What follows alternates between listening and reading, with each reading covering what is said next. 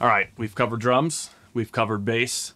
Today we're going to take a deep dive into the guitar recording setup for the new Cattle Decapitation album, Death Atlas.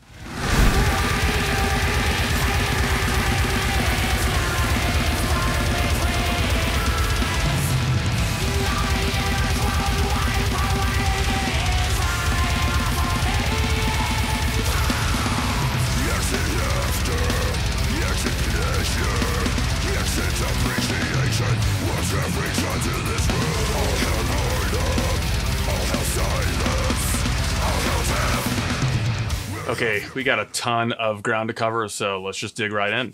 We'll start with the instruments for you guitar dorks out there. Josh's guitar is probably one of the most interesting instruments I've ever seen in my life. It is a Cardinal Instruments Copper Top East. The entire top of the actual guitar is copper, which means it has a natural patina from all of the sweat and blood and Travis loogies that have been sprayed on it over the years, and gives it a really cool look. We used this guitar for the last album as well, so I already knew it sounded great. I think we maybe tried one of his other instruments, but this one kind of won out. It just has a sound that literally just jumps right through the speakers. It's super aggressive sounding and pokes forward with just tons of tone. It has a bolt-on ribbon mahogany neck, and the body is that ribbon mahogany as well, with a rosewood fretboard. It has a Goto Wilkinson bridge and Sir Aldrich pickups, a match set for the neck and bridge. I've never even heard of any of these companies, and that's typical of the kind of gear that Josh likes. He definitely doesn't want to be playing the same guitar as anyone else in the entire extreme metal world, and he's succeeded. Bell's guitar isn't quite as out there, but it's badass nevertheless. I think he actually got this guitar like in the studio, like it was shipped to the studio, or right before. I can't remember. It's been a few months. But it was brand new to him. He put new strings on it, practiced on it while we were tracking drums, and then loved it. And we compared it against some of his other instruments, and it sounded the best as well. So it is an LTD MH1000. It's the black cherry fade finish. It's a neck through, and it has a mahogany body and a maple neck and a Madagascar ebony fretboard. Madagascar, I don't know.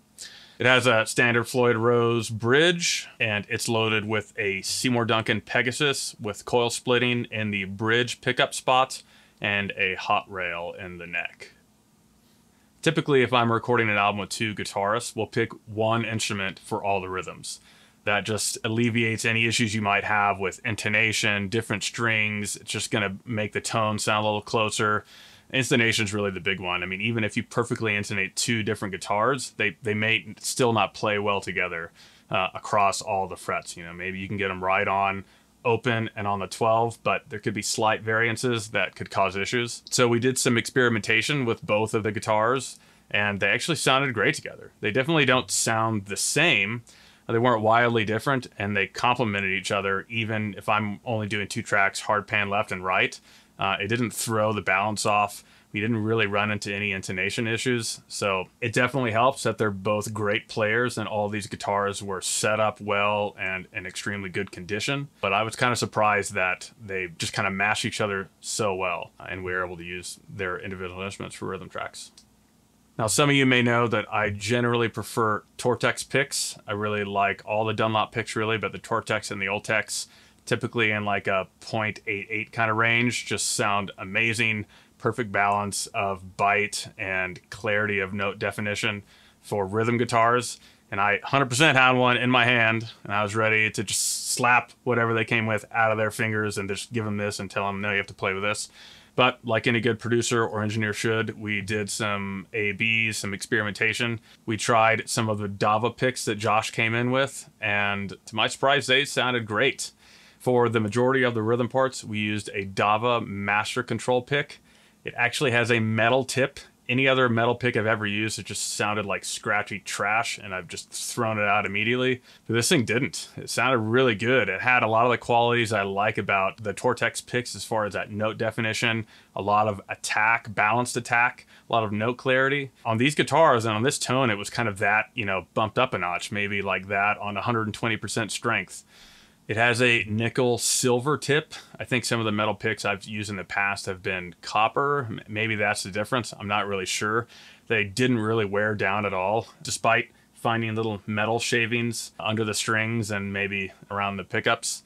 We just used 2 picks for the whole album as far as rhythms. I think Bill had one and Josh had one, and we probably could have just used one if they wanted to trade back and forth. And it sounded great. It never wore down. They never lost the edge. We did have to be slightly more aware of that technique, especially as far as pick angle. I noticed that if we had too sharp of an angle against a string, it would tend to get scratchy. On some of those parts that might have suffered from that scratchiness more than others, like any kind of fast trim picking or black metal chords that are being shredded, we did use a different pick for some of those spots. That's the Dava Rock Control Delrin Medium. It helped out. It still had a good amount of bite, but toned down on that scratchiness, and more tone would come through rather than just too much aggressive kind of string noise. For some of the auxiliary guitars, and I think all of the clean guitars, we also did use the In-Tune Cattle branded picks, which sounded great for those. I don't really know the specs on them, but they seem to be sort of like a Tortex type material, and it sounded about as you would expect, which is good, nice and balanced. For strings, Josh was using the standard nickel wound D'Addario XLs. These are probably my favorite string, if only because they're consistent and I know what I'm going to get with them. They're kind of like the SM57. They're just always going to get the job done. Bell, on the other hand, was using a pick that I would have never, ever chosen offhand. It's an Ernie Ball Slinky set, which is fine, but they're the M steels, and I have always hated steel strings on guitar.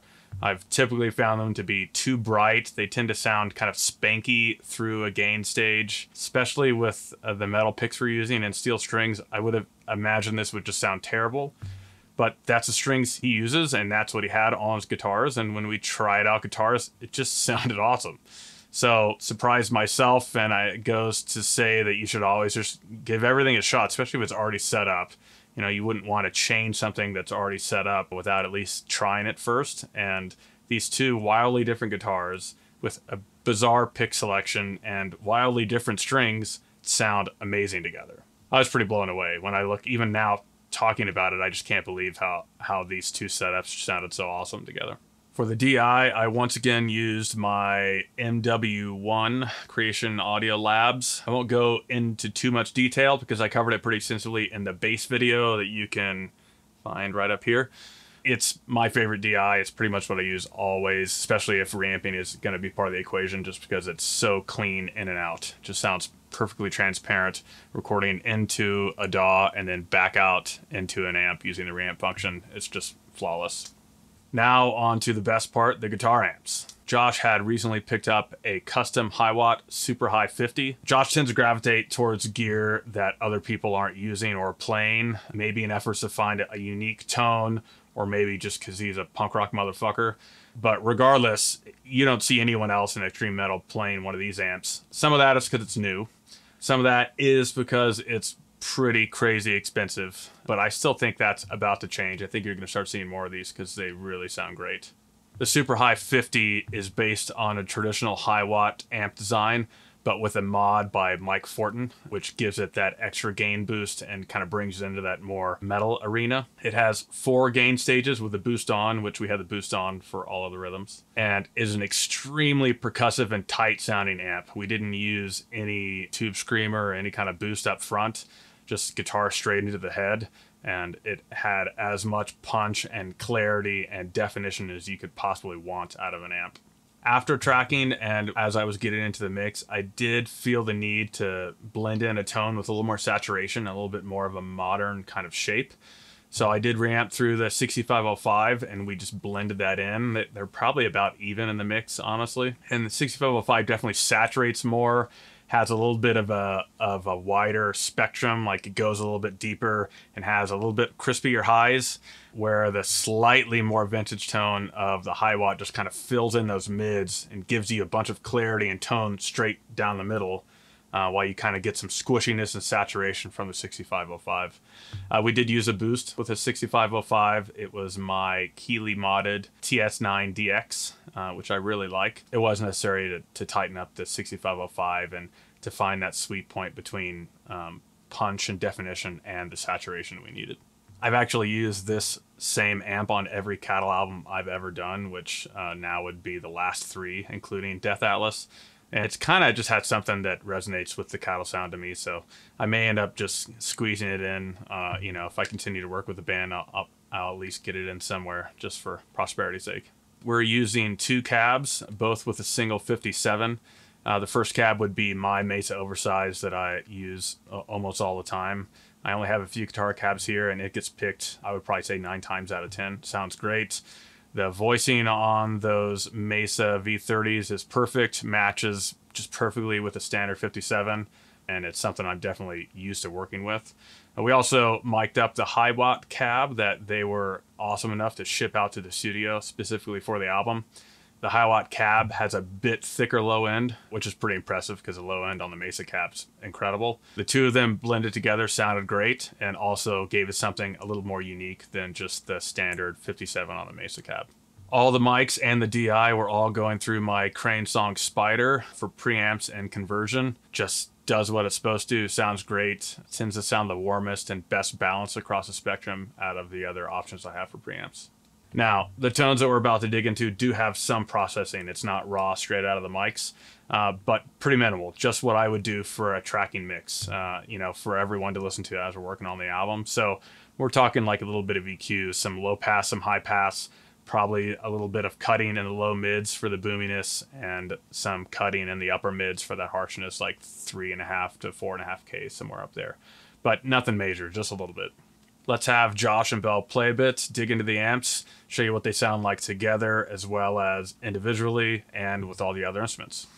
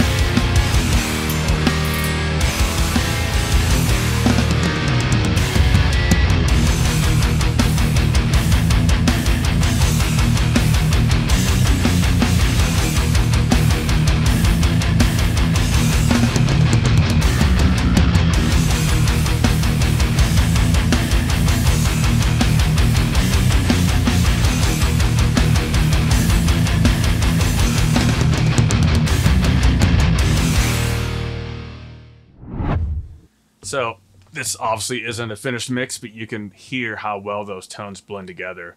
The kind of modern, saturated aspect of the 6505 with just that punchy mid-range of a high watt just fit seamlessly together like 2 pieces of a puzzle. I'm really stoked on that, really happy with the guitar tone, just as I am with all the other tones on the album. Everything's just coming together perfectly.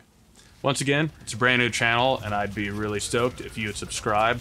I'm trying to make videos for you guys whenever I can kind of fit it into the normal studio schedule. We maybe have one more video for the Cattle album going over the vocal recording process, and then I'm also going to get back into making just, you know, traditional videos as far as techniques and tips and plugin reviews and studio workflow stuff. Anything I can think of that maybe would help you guys out. So subscribe if you're into it, and then you can watch them all. So hope you enjoyed this little peek into the session for guitars. Death Atlas comes out on Black Friday of this year, 2019, and it is an absolute B7 album. I can't wait to share it with you guys. That's it for this one. See you guys next time. Cheers.